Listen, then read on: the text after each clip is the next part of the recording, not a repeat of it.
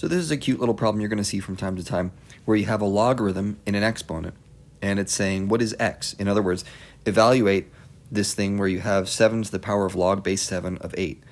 And the way we do this is by a little variable substitution. And what I mean by that is I'm going to say take this logarithm thing that we see here and we're going to just call that a.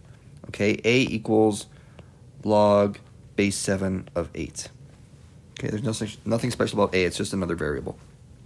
And then if you make that substitution, you can see that this is going to just be x equals 7 to the a, right? So hold on to that and take a look at this equation that we just made over here. Turn it into exponential form. We get 7 to the a equals 8. Okay, right? That's this base raised to an exponent equals the argument. Well, 7 to the a equals 8. Look over here. We have 7 to the a equals x.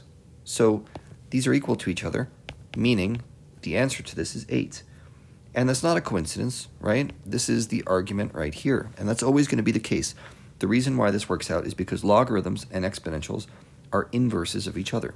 So if I want to make a general formula, you can use this all the time, b to the power of the log base b of a equals a. That will always be true. And there's another version of this. Instead of putting a logarithm in an exponent, the other version is you put an exponent in a logarithm.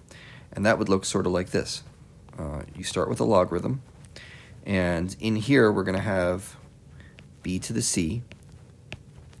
Okay, and the base is b, and the exponent is c. That'll always be the case. And if you try to turn what I just wrote here into an exponential equation, you'll see that's true.